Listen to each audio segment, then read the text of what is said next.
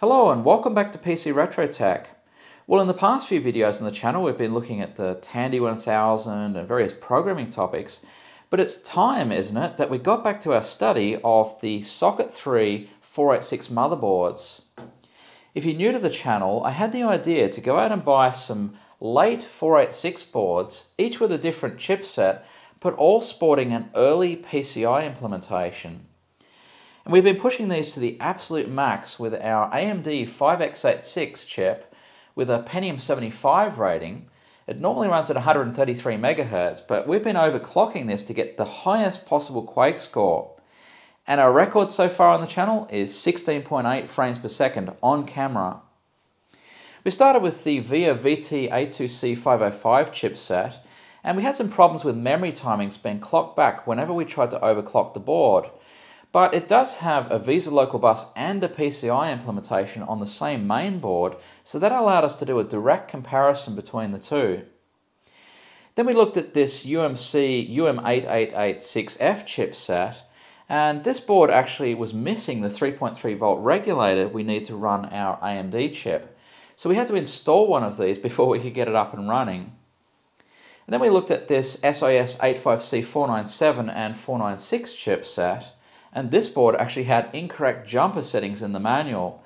Once we sorted all that out, we were able to overclock the board and finally get a decent time out of it. But there's two boards left. There's one with an ALI chipset, which I want to look at in today's video, and as a special surprise, I have this high-end Intel chipset board to look at in a later video. So let's get stuck in and see just how far we can push these beasts. Well, this board is based on the ALI M1489 and 1487 chipset, which I've heard good things about, but the other reason I've left this board till later is the cache sockets. It's got 8 of the large ones, which means that I should be able to plug in my 512K of cache instead of the 256K that we're normally working with, plus tag RAM, of course. Now, it's got a voltage regulator on board, which means we should be able to run our AMD 5x86 chip, and it has onboard I/O, but I'm not sure yet whether it has fast page or Edo memory support. But we're going to find that out when we look up the motherboard manual. I'm going to go out on a limb and say that this is probably a DX3000A board. So let's see if we can find a manual for this thing. Well, I did come across an Amptron DX3000 board, but it's just a completely different motherboard. So I went to Ultimate Hardware 2019, and they have this PC Chips M918 board, which really looks the part. The only differences I can see are the DX3000A sticker that I have, and this CE sticker, which I don't.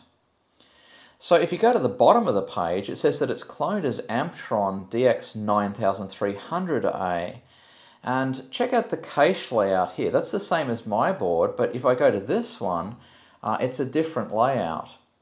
Now, I think the jumper settings are going to be the same. It looks like the same layout, and if I go back to the PC Chips one, there is a jumper manual, but it just takes me to the Amptron 9300A manual with the alternate cache layout. Still, it gives us hope that Edo might be supported. It looks like we're going to have a 40 MHz frontside bus. And if I go back to the main page here, it tells us that the chipset is the Finale 486 PCI chipset. So I wonder if this will be the 486 chipset to end all 486 chipsets. Well, I've gone ahead and plugged everything in, and it is getting exciting. The motherboard manual mentions settings for 512K of cache for the first time of any board we've tried on the channel. It also has a 50 MHz frontside bus option, which will be great for overclocking. And although it doesn't mention the AMD 5x86 chip per se, I've just got an Intel DX4100 in at the moment anyway, just for testing purposes. Now, I put my Senglabs ET6000 video card in, since that's the best one that we've found so far for PCI. And of course, I've got a stick of Edo RAM in there. So let's turn it on and see whether this board even works. So lights on the keyboard, fan is spinning, nothing on the monitor yet. And that's the sound I want to hear. Great, so it sounds like it's working, although I'm not getting a picture on the screen at this point. I think that's probably to do with the way I set my monitor up. So let me just sort that out. and then we'll check out the BIOS in this thing. Well, these monitors apparently work better if you plug the VGA cable in. Who knew?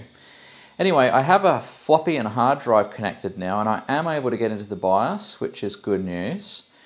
So I'll set up a floppy drive, just to 1.44, and we'll see if it'll detect the hard drive.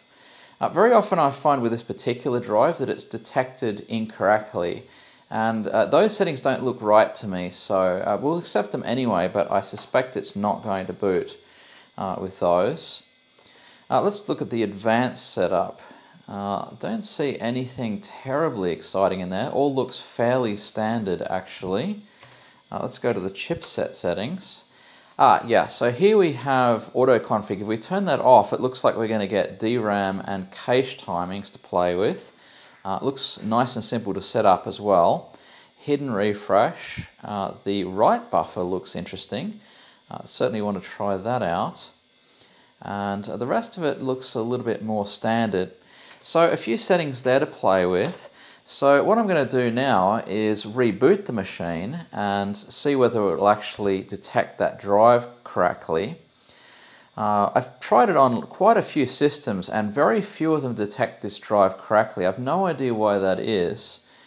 And the other thing that I noticed when I booted this earlier is that it said the cache was 256K, which shouldn't be the case. And yeah, there we go, the hard drive controller failure. So I will set that up according to the numbers that are actually on the drive itself, and hopefully we can boot this thing.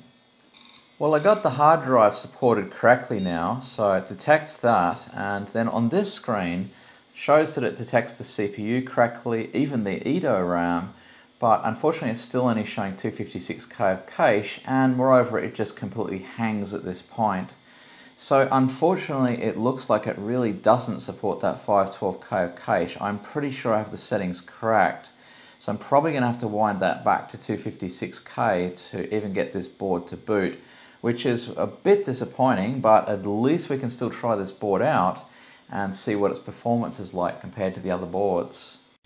Well, I've once again had no luck getting 512K of cache working on a 486 motherboard. Man, what is it with these cache chips? I've got two different brands here. Maybe they're just not cooperating with one another or something. Anyway, I went through a bunch of different jumper settings, and I think it's actually clear from the settings in the manual that one of the jumper settings is for the amount of cache and another one is for whether it's 1 or 2 banks and so on. So I think the settings were correct. It just wasn't working. So I went back to 256K of cache, and at least that's actually working. At least the machine doesn't hang. So I'm running a Quake time demo here, and I've just got the standard DX4100 in it, the Intel one. And I don't remember what score we used to get with this, but it's around 10 frames a second, I think, with the standard BIOS settings. So let's see what we get here. Wait a minute, what's going on here? We've got 11.1. That seems pretty high for DX4100. I'll take it. I think it's time we get the 5x86 in this thing and start cranking up the frontside bus. This is looking pretty good so far. Well, I finally managed to get this CPU set up so that it's both 4 times multiplier, so it'll give us 133 megahertz internally, and so that the internal L1 cache, or cache if you prefer that pronunciation, is in write-back mode.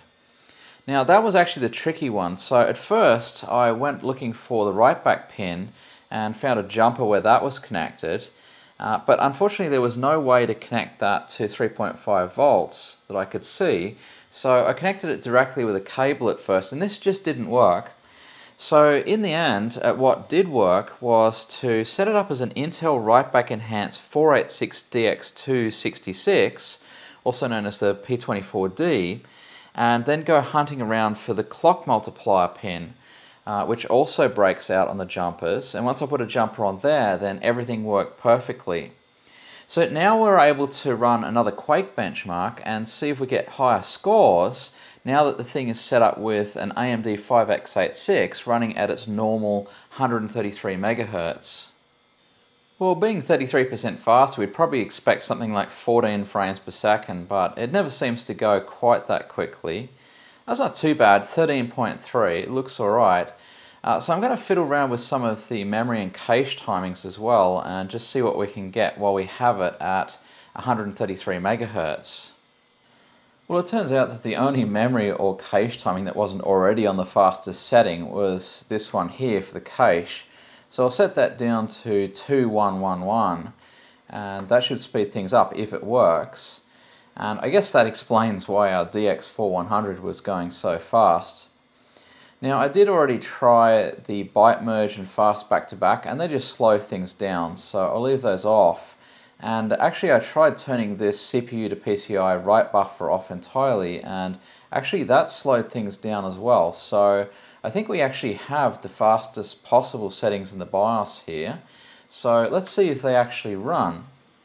And yeah, that worked without any problems at all. We got 13.9 frames per second, which is not bad for stock frequencies for the AMD 5x86. So, well, it's time to crank up that frontside bus speed. So first of all, I'll try and get everything stable at 40 megahertz, and we'll see if we can get anywhere near our record. Well, I managed to get a 15.9, which is a long way from our channel record of 16.8. So this is 40 megahertz frontside bus, which with the 4 times multiplier means 160 megahertz. But I've had to clock the cache timings back to 3111 instead of 2111. So what I'm going to do is fiddle with some more settings here and see if I can get that back up to the higher speed, maybe by dropping the memory or something like that, and see if we can get a little bit better timing here. Well, it looks like that cache timing of 3111 is actually essential. If I go back to 2111, it doesn't matter what else I change, it just hangs. So what I've done here is switch over to 150 megahertz. So I now have 50 megahertz frontside bus and multiplier of 3. And as you can see, frustratingly, it's still 15.9 frames per second. I had to actually knock a few of the memory timings back to get this. So yeah, frustrating that we can't even get into the 16 frames a second territory. Well, I think that's going to be it, guys. I've tried everything I can think of to get more out of this board, and 15.9 seems to be the max. I had high hopes for this board, especially with that 512K cache option, but that didn't work, and as you saw, the cache timings weren't brilliant either. But I guess that's just the way the cookie crumbles. Anyway, that's all I have time for this week, so if you enjoyed this video, don't forget to like and subscribe, and we'll see you in a later video. Bye!